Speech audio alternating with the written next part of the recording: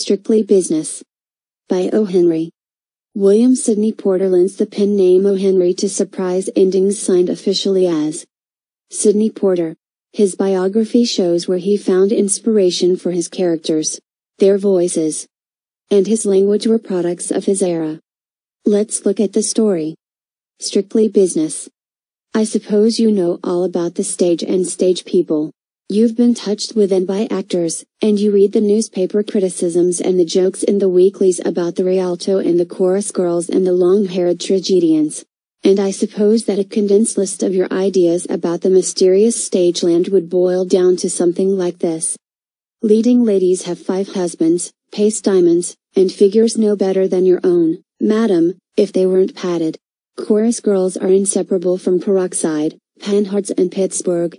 All shows walk back to New York on 10 Oxford and railroad ties.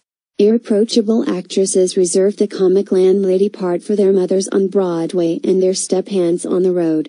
Curl Bellew's real name is Boyle O'Kelly. The ravings of John McCulloch in the phonograph were stolen from the first cell of the Ellen Terry memoirs. Joe Weber is funnier than E. H. Southern, but Henry Miller is getting older than he was. All theatrical people on leaving the theater at night drink champagne and eat lobsters until noon the next day. After all, the moving pictures have got the whole bunch pounded to a pulp. Now, few of us know the real life of the stage people. If we did, the profession might be more overcrowded than it is.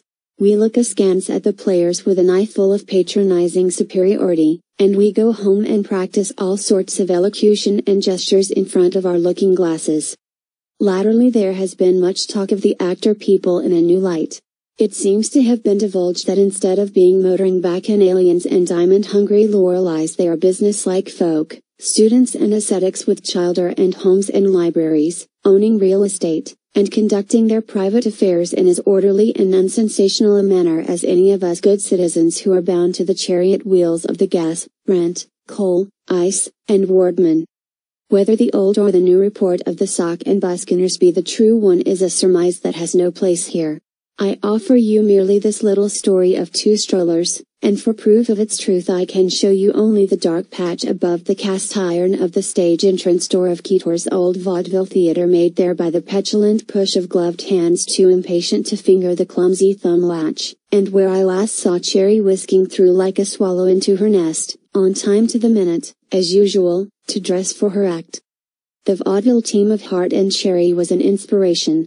Bob Hart had been roaming through the Eastern and Western circuits for 4 years with a mixed-up act comprising a monologue, 3 lightning changes with songs, a couple of imitations of celebrated imitators, and a buck and ring dance that had drawn a glance of approval from the bass viol player in more than one house, than which no performer ever received more satisfactory evidence of good work. The greatest treat an actor can have is to witness the pitiful performance with which all other actors desecrate the stage.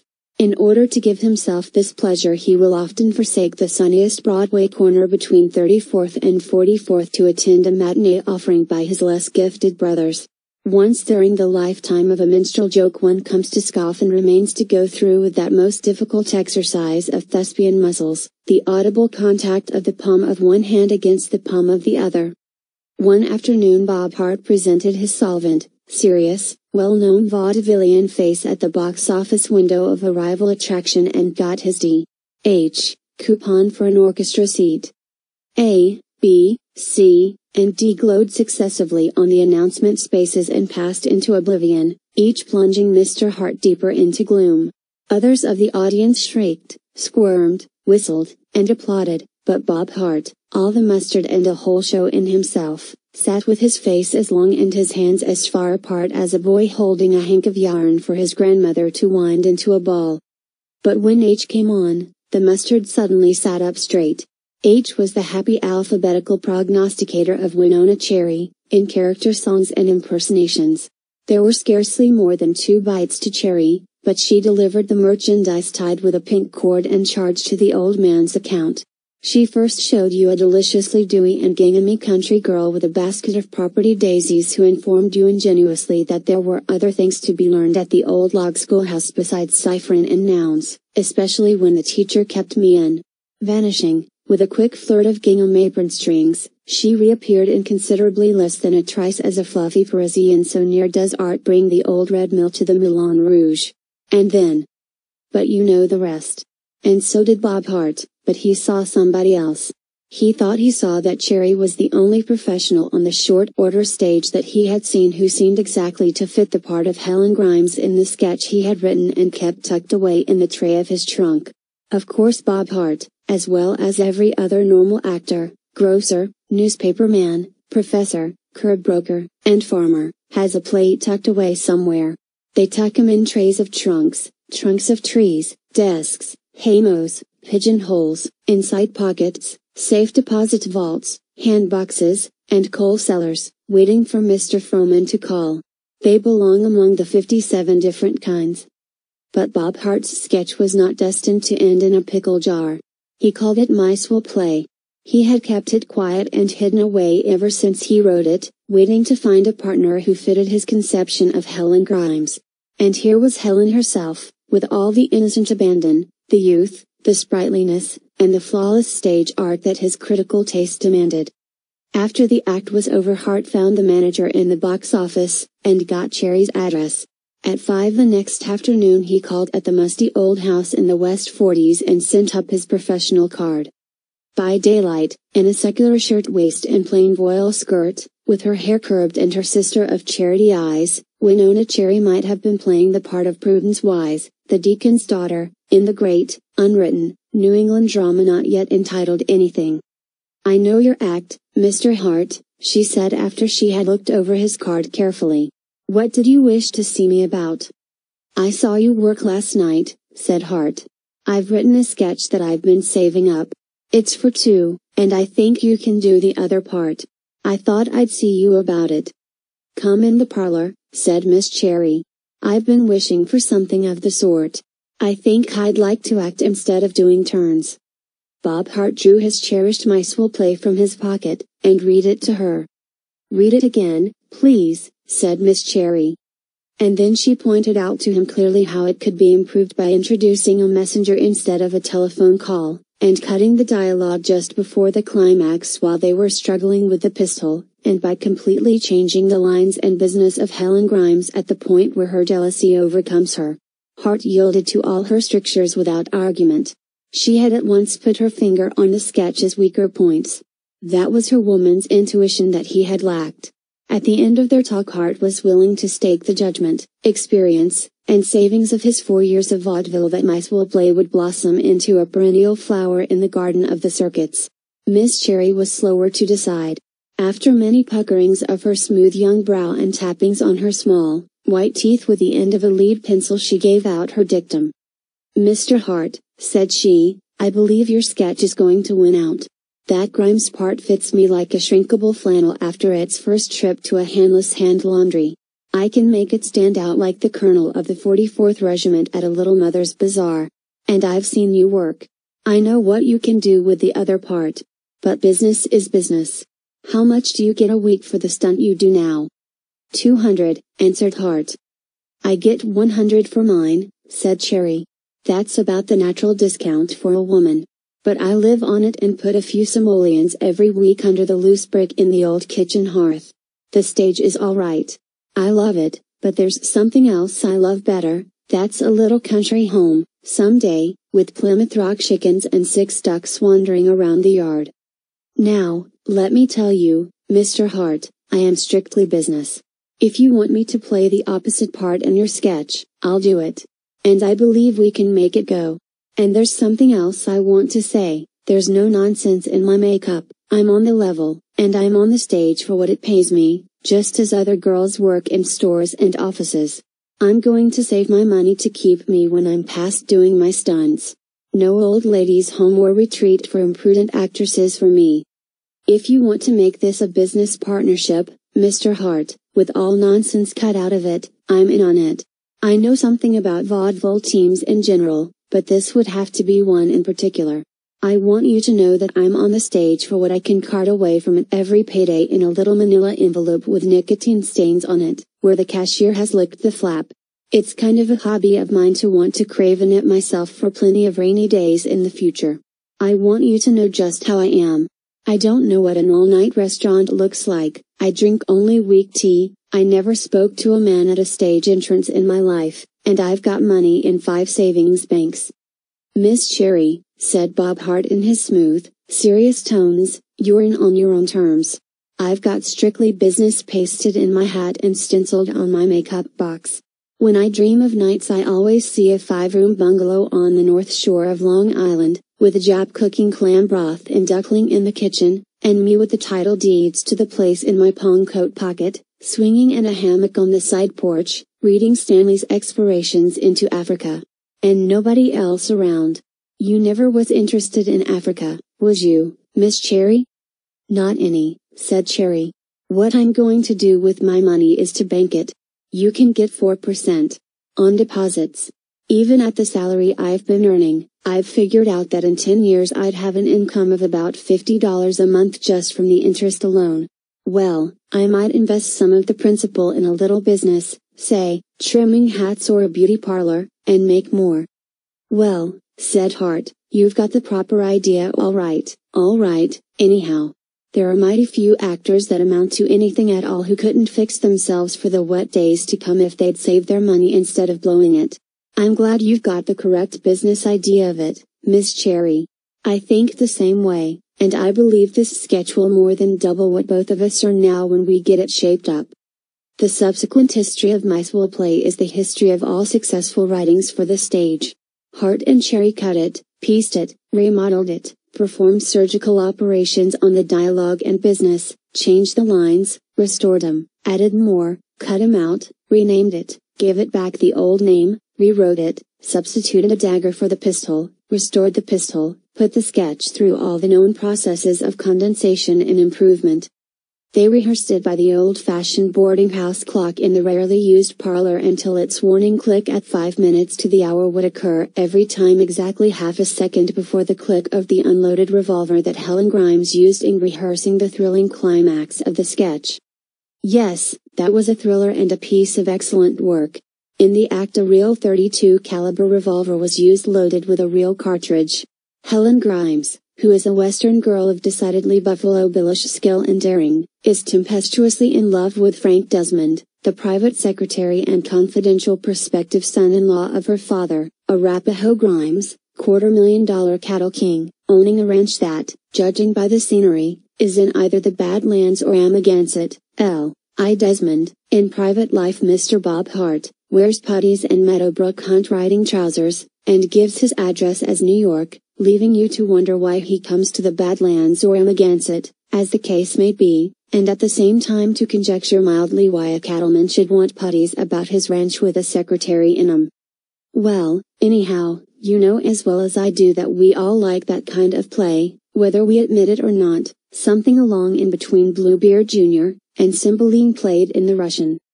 There were only 2 parts and a half in Mice Will Play. Hart and Cherry were the 2, of course, and the half was a minor part always played by a stagehand, who merely came in once in a tuxedo coat and a panic to announce that the house was surrounded by Indians, and to turn down the gas fire in the grate by the manager's orders. There was another girl in the sketch, a Fifth Avenue society swelless, who was visiting the ranch and who had sired Jack Valentine when he was a wealthy clubman on Lower 3rd Avenue before he lost his money. This girl appeared on the stage only in the photographic state. Jack had her sarong stuck up on the mantel of the Omegan, of the Badlands drawing room. Helen was jealous, of course. And now for the thriller. Old Arapaho Grimes dies of angina pectoris one night, so Helen informs us in a stage ferryboat whisper over the footlights, while only his secretary was present. And that same day he was known to have had $647,000 in cash in his ranch library just received for the sale of a drove of beeves in the East. That accounts for the price we pay for steak. The cash disappears at the same time. Jack Valentine was the only person with the ranchman when he made his alleged croak. God knows I love him, but if he has done this deed, you sabe, don't you? And then there are some mean things said about the Fifth Avenue girl, who doesn't come on the stage, and can we blame her, with the vaudeville trust holding down prices until one actually must be buttoned in the back by a callboy, maids cost so much. But, wait. Here's the climax. Helen Grimes, chaparralish as she can be, is goaded beyond imprudence. She convinces herself that Jack Valentine is not only a falsetto, but a financier. To lose at one fell swoop $647,000 and a lover in riding trousers with angles in the sides like the variations on the chart of a typhoid fever patient is enough to make any perfect lady mad. So, then, they stand in the ranch library, which is furnished with mounted elk heads. Didn't the Elks have a fish fry in Imogen's at once? And the denouement begins. I know of no more interesting time in the run of a play unless it be when the prologue ends. Helen thinks Jack has taken the money. Who else was there to take it? The box office manager was at the front on his job, the orchestra hadn't left their seats, and no man could get past old Jimmy, the stage doorman, unless he could show a Skye Terrier or an automobile as a guarantee of eligibility. Goaded beyond imprudence, as before said, Helen says to Jack Valentine, robber and thief, and worse yet, stealer of trusting hearts, this should be your fate. With that out she whips, of course, the trusty .32 caliber. But I will be merciful, goes on Helen. You shall live, that will be your punishment. I will show you how easily I could have sent you to the death that you deserve. There is her picture on the mantel. I will send through her more beautiful face the bullet that should have pierced your craven heart. And she does it. And there's no fake blank cartridges or assistants pulling strings. Helen fires. The bullet, the actual bullet, goes through the face of the photograph, and then strikes the hidden spring of the sliding panel in the wall, and lo! The panel slides, and there is the missing $647,000 in convincing stacks of currency and bags of gold. It's great. You know how it is. Cherry practiced for 2 months at a target on the roof of her boarding house. It took good shooting. In the sketch she had to hit a brass disc only 3 inches in diameter, covered by wallpaper in the panel, and she had to stand in exactly the same spot every night, and the photo had to be in exactly the same spot, and she had to shoot steady and true every time. Of course old Arapaho had tucked the funds away there in the secret place, and, of course, Jack hadn't taken anything except his salary, which really might have come under the head of obtaining money under, but that is neither here nor there. And, of course, the New York girl was really engaged to a concrete house contractor in the Bronx, and, necessarily, Jack and Helen ended in a half Nelson, and there you are. After Hart and Cherry had gotten Mice Will Play flawless, they had a tryout at a vaudeville house that accommodates. The sketch was a house wrecker. It was one of those rare strokes of talent that inundates the theater from the roof down. The gallery wept, and the orchestra seats, being dressed for it, swam in tears. After the show the booking agents signed blank checks and pressed fountain pens upon Hart and Cherry. $500 a week was what it panned out. That night at 11:30 Bob Hart took off his hat and bade Cherry good night at her boarding house door. Mr. Hart, said she thoughtfully, come inside just a few minutes. We've got our chance now to make good and make money. What we want to do is to cut expenses every cent we can, and save all we can. Right, said Bob. It's business with me. You've got your scheme for banking yours, and I dream every night of that bungalow with the Jap cook and nobody around to raise trouble. Anything to enlarge the net receipts will engage my attention. Come inside just a few minutes, repeated Cherry, deeply thoughtful. I've got a proposition to make to you that will reduce our expenses a lot and help you work out your own future and help me work out mine, and all on business principles. Mice Will Play had a tremendously successful run in New York for 10 weeks, rather neat for a vaudeville sketch, and then it started on the circuits. Without following it, it may be said that it was a solid drawing card for 2 years without a sign of abated popularity. Sam Packard, manager of one of Ketor's New York houses, said of Hart and Cherry. As square and high-toned a little team as ever came over the circuit. It's a pleasure to read their names on the booking list. Quiet, hard workers, no Johnny and Mabel nonsense, on the job to the minute, straight home after their act, and each of them as gentlemanlike as a lady. I don't expect to handle any attractions that give me less trouble or more respect for the profession. And now, after so much cracking of a nutshell, here is the kernel of the story. At the end of its second season, Mice Will Play came back to New York for another run at the Roof Gardens and Summer Theaters. There was never any trouble in booking it at the top-notch price. Bob Hart had his bungalow nearly paid for, and Cherry had so many savings deposit bank books that she had begun to buy sectional bookcases on the installment plan to hold them. I tell you these things to assure you, even if you can't believe it, that many, very many of the stage people are workers with abiding ambitions, just the same as the man who wants to be president, or the grocery clerk who wants a home in Flatbush, or lady who is anxious to flop out of the count pan into the Prince fire. I hope I may be allowed to say, without chipping into the contribution basket, that they often move in a mysterious way their wonders to perform. But, listen. At the first performance of Mice Will Play in New York at the Westphalia, no ham saluted to, theater, Winona Cherry was nervous. When she fired at the photograph of the Eastern beauty on the mantel, the bullet, instead of penetrating the photo and then striking the disc, went into the lower left side of Bob Hart's neck. Not expecting to get it there, Hart collapsed neatly, while Cherry fainted in a most artistic manner. The audience, surmising that they viewed a comedy instead of a tragedy in which the principals were married or reconciled, applauded with great enjoyment. The cool head, who always graces such occasions, rang the curtain down, and two platoons of scene shifters respectively and more or less respectfully removed Hart and Cherry from the stage. The next turn went on, and all went as merry as an alimony bell. The stage hands found a young doctor at the stage entrance who was waiting for a patient with a decoction of BTY roses. The doctor examined Hart carefully and laughed heartily. "No headlines for you, old sport," was his diagnosis. If it had been 2 inches to the left it would have undermined the carotid artery as far as the Red Front Drug Store in Flatbush and back again.